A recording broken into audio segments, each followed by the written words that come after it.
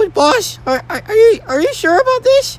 I mean, all these Dark Souls and fights, they're about to continue to fight each other. A battle that will cause more Martian innocents will die, and they're gonna die without food. I mean, they're gonna die. I'm caught by the chaos. That doesn't matter, Ralpho. Now listen. The only thing that we need is to have the Dark Souls and Dragon Kings, Dark Souls and Vampire Kings, and the Dark Souls and Megalos fight each other in battle. Soon, their fight energy will conserve Project Catnap, or should I say Experiment 1188. Because I'm going to watch the fight, and I'm going to see the fight.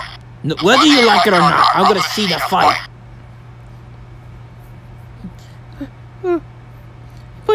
But boss, boss, I mean, if those Dark Souls and fights, all the Martian children would die. I mean, do you seriously want that? Of course I want that, Ralpho.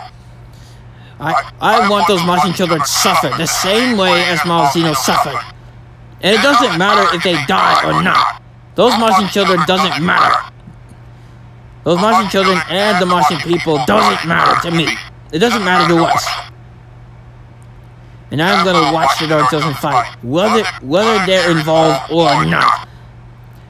They're gonna die sooner or later, and I don't want to hear any excuses.